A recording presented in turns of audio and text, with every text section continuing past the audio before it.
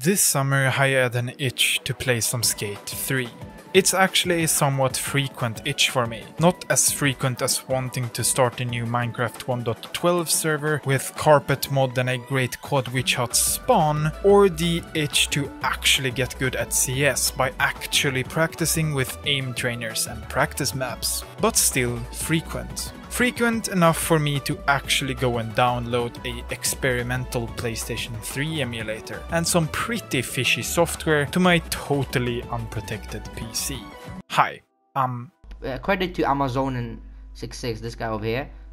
But you can just simply call me Amazon. Today we take a look at the simple yet uncompromising challenge of a truly analog game. A genre of game that died shortly after release of this one, and a genre that I truly cherish with the entirety of my being. Games that take real skill in order to just simply move forward without falling over. Games like Super Monkey Ball, the surfing game mode in a Source Engine game, Rocket League, and Spider-Man 2. These games all feel awful if you haven't mastered the movement at least somewhat.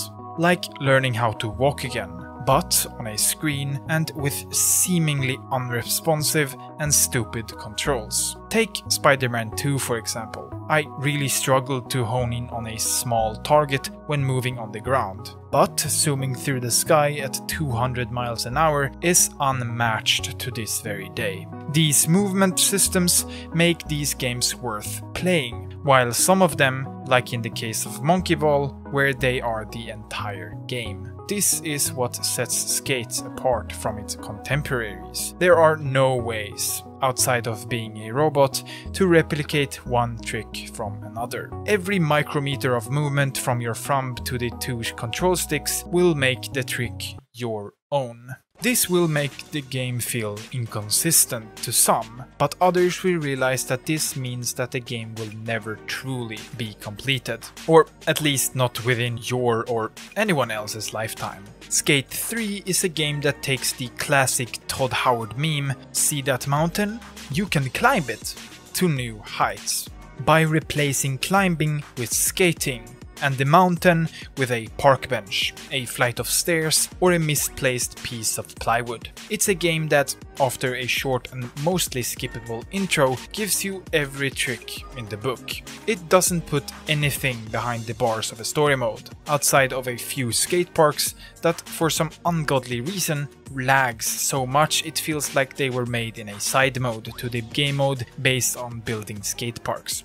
Oh, maybe because they are. But never mind all that. What you really want to know right now is how to do a 180 into a dark slide flip out. So let's go through it, from the very beginning that is. First of all, go to this website. Now, don't worry, if this site is filled with malignant evil viruses, we're both fucked.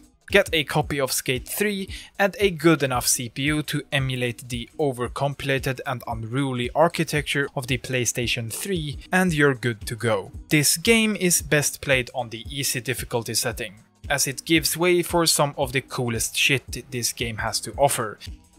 Faster speeds without falling, higher falls without breaking your legs, and easier landings when doing crazy combos.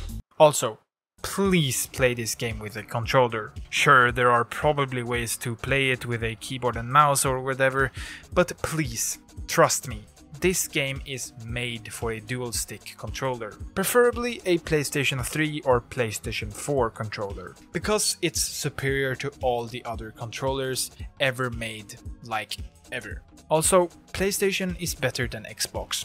Who cares about Forza Horizon? We got PlayStation All-Stars Battle Royale, man!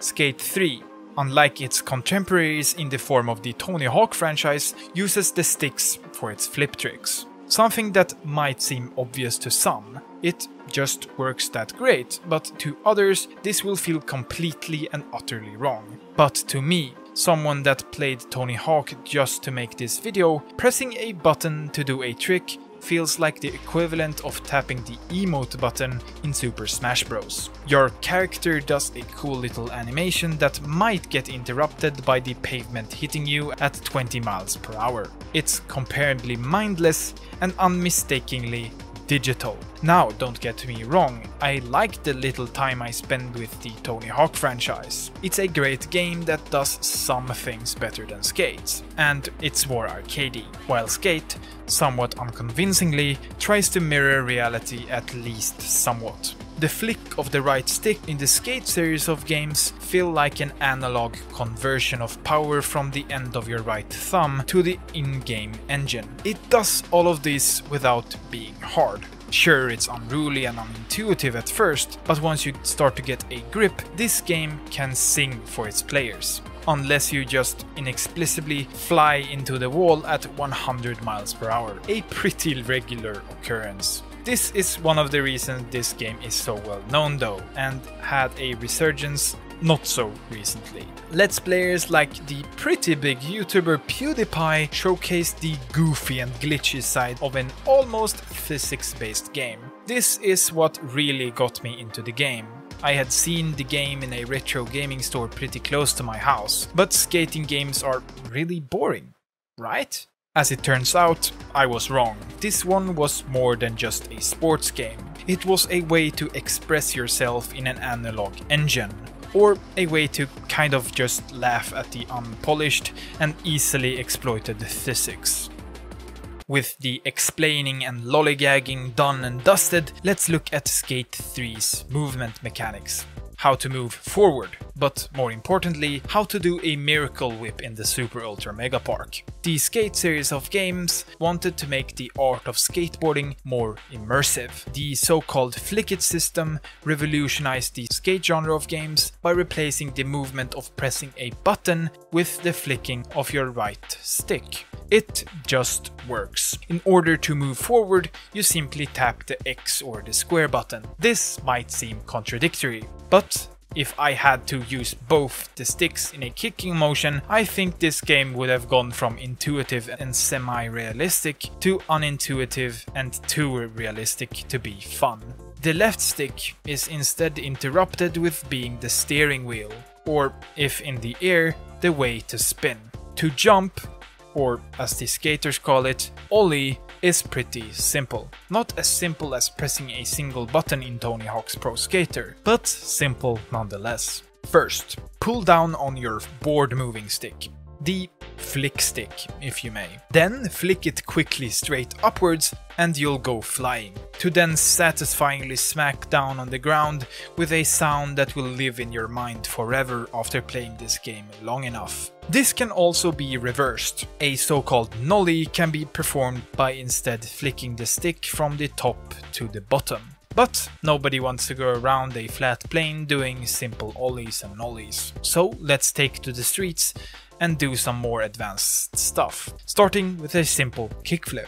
Probably the most famous skate trick of all time. This trick doesn't differ that much from the ollie in difficulty, but it lacks the same safety and height that it gives you. But damn, does it look 100 times better. Instead of flicking straight up, you would do it at a bit of an angle, like a slanted V-shape. This is just the start, however, as there are countless of combos with the Flick It system. My favorite being underflips, where in the middle of a flip trick, the player character flips the board back the way it came. A trick that might look unrealistic, but after searching it up on the World Wide Web, I can confirm that it isn't. These tricks on their own look great, but what makes this game so great is stringing them together with other types of tricks, most of which I won't mention. First of all, grinds. Grinds are the first real hurdles in the game for newcomers. They are precise, or at least relatively so. In, once again, Tony Hawk, this simple act is easy, and to vary it, you press buttons in the right order, look at a cool animation, and jump off. In Skate, you have to first jump at your preferred grind, in this case derailing to a stair, being careful to not go too fast or too slow, aiming a bit next to the rail in order to not just into it and bail, or to jump over it and fail completely. There's some pretty precise timing here too. Too early and you'll just miss, or too late and you'll hit the railing on the way up, often leading to a pretty gnarly bail. When you're in the air, you can then control the board with your left stick, making different grinds possible. Then you get to watch that same animation, but you still have to pay attention, because you're losing speed and you need to flip out of your grind and you bailed again. This is the art of the Skate franchise. Doing something really hard after trying 200 times. Skating around the open world and finding that perfect spot. Plotting a line, setting a checkpoint to then execute. This is the gameplay loop of the entire game, and a gameplay loop that will keep you engaged for a very long time. I attribute this to the movement system first and foremost, but let's not leave the open world out. This open world is well made.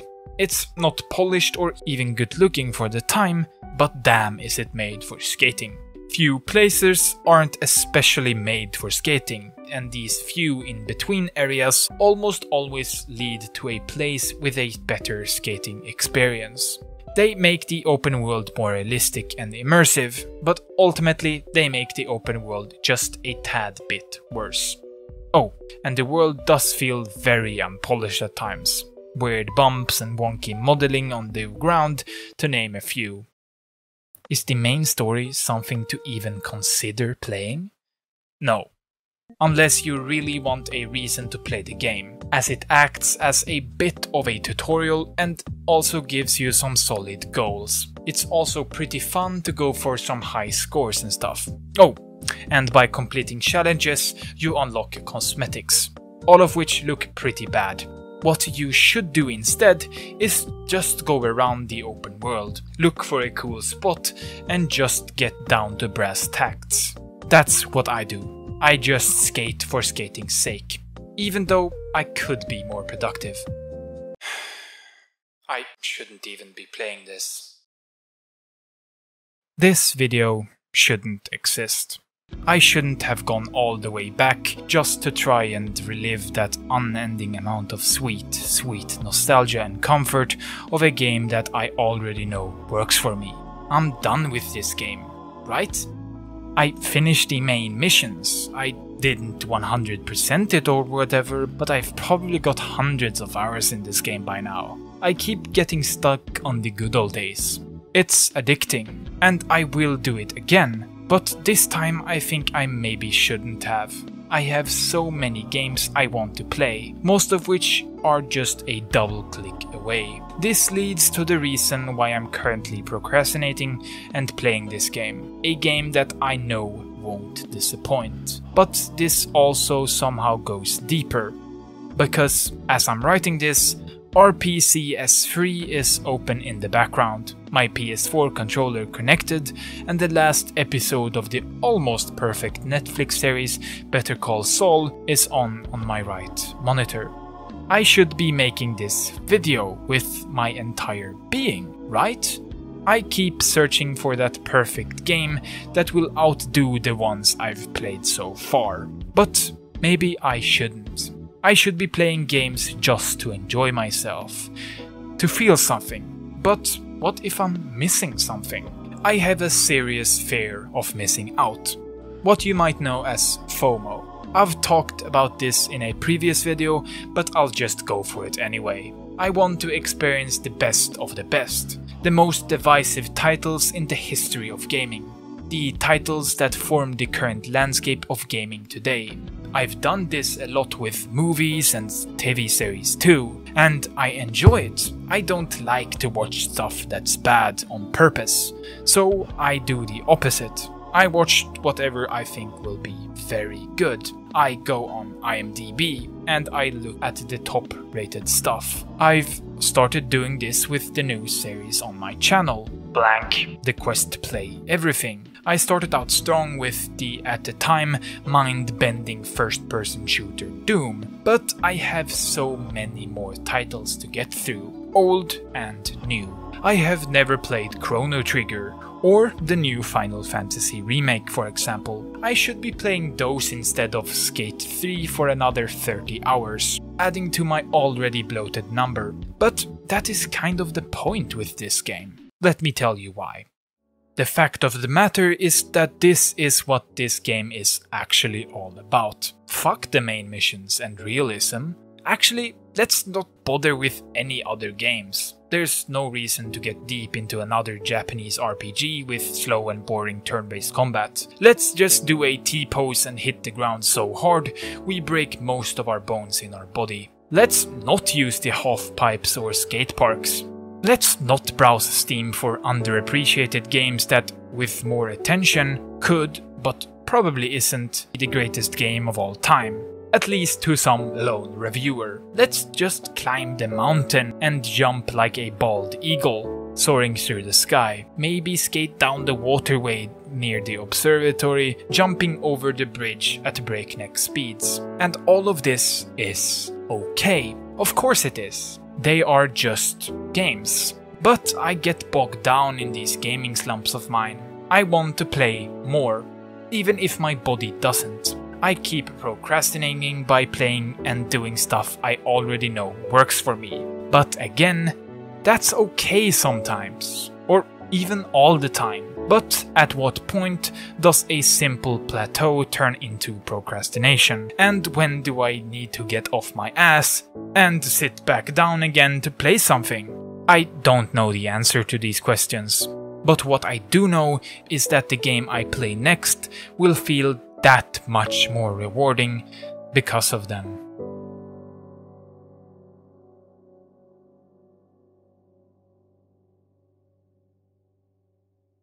Thanks for watching. I recently had a new Patreon join me, so that's awesome and thank you. But this also means that almost every single poll I do from now on will be a draw, which is a good problem to have. This video took a bit longer than anticipated, and I won't bog you down with all the details, but let's just say that my house has turned into a hotel as of late. But this will change in the coming weeks, as school is starting. The summer is coming to a close, and the family is moving back to town. I, on the other hand, will be staying, so expect some serious work from me in the coming month. That will be all for now. So, once again, thanks for watching, and I'll see y'all soon.